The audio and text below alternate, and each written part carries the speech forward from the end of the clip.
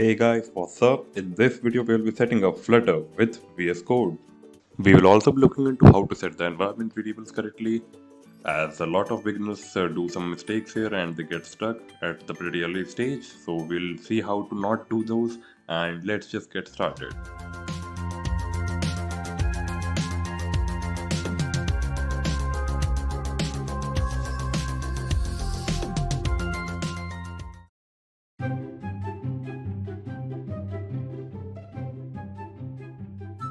So first of all, let's just go ahead and install the VS Code editor. Let's just go to the website and just click here. So this is the official website, and let's just hit the download button over here and let it start the download. And I actually have it downloaded on my system, so I will not be downloading it again.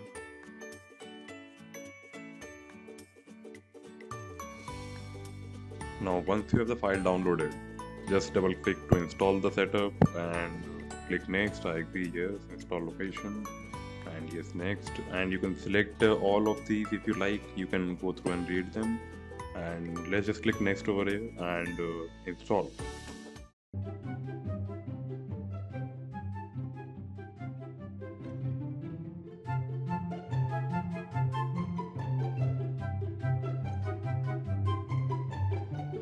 Now quickly, let's just go to the flutter.dev website. That is the official website for Flutter, and download the Flutter SDK. Now you will be greeted with this website, which looks really cool, and you can just get started. Choose your operating system for which you want the Flutter SDK for. I am on Windows here, so I have selected Windows, and let's just click on download the stable version over here.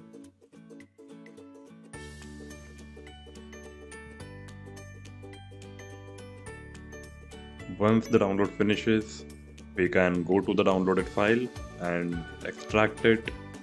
You will get a zipped file and you will have to extract the file. And here is your Flutter SDK. Now here's the important part. We will be setting up the environment variable.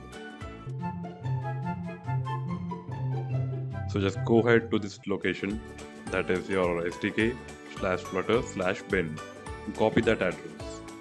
Once you have that address copied, go to the edit system environment variables through the start menu. You can come to this pop-up over here, or you can open your properties from my computer and click on these advanced system settings, and it will give you the same pop-up. Once you have this open, just quickly select the environment variables option, and in this environment variables option there will be user variables for your username. So just go ahead and double click on path and add a new path, and this is the address of the SDK that we copied, that is SDK/flutter/bin. Once you have it, just click OK, apply, and you are done with your setting of Flutter. Almost there, you're almost there. So there will be a few more steps to this, like go to VS Code, go to the extensions tab and type in Flutter. Now install this first one that comes up in the search result, and it will also install Dart, I guess. Yes, you will need a Dart extension as well, and I think it will automatically install it. Once you have that installed, your Flutter is integrated with VS Code, and your system recognizes that thing as well.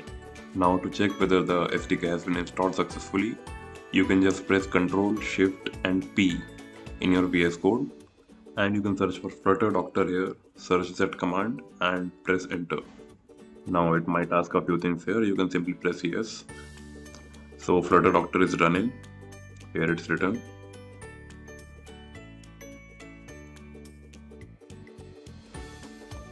And once it completes, it will show some output. And if you let me just make this a little bit bigger, open up this thing, and here you can see the Flutter has been installed correctly. We don't have Android Studio, and Yeah, Android toolchain as well, but we have VSCODE set up and we don't have any connected devices. So yeah, that's perfectly fine. Now we can easily create our own new project by simply going to Ctrl+Shift+P and searching for Flutter new project, enter that project's name. Let me just enter something. Hello, let's say it hello world, and press enter. Select the location where you want to save that project and press yes, and here you can see Flutter is already working on creating that project for us. And let's give it a couple of seconds here. Now once that initialization of the project finishes, here you can see we have already some sample code from the Flutter SDK already written for us, and it has some really informational comments on it. But if you don't understand what all this code is and how to program in Flutter, I am planning of making a series on that as well. So you can comment down below and tell me what all topics you would like to see covered. Now if you don't already have a terminal window open, now let me just close this terminal window. This is the terminal window I'm talking about. This is the debug console, output, problems, and this terminal window. Let me just close it. And if you don't have it open, you can always go to the terminal and select new terminal. This window will be right there. Now just write Flutter doctor and just copy paste this command. This command is basically for accepting the Android licenses that are required for you to start working with Flutter, and you just have to select yes for every license that it will ask you to select for, and yes, and yes, yes. And once you have accepted all those licenses, you have completely installed Flutter on your machine and set it up with VSCODE, and you are all ready to start your project on any emulator or a real device that you would like.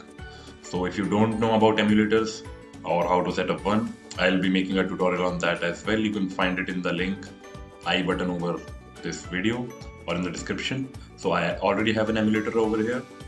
So I would simply press Ctrl F5 or do run without debugging.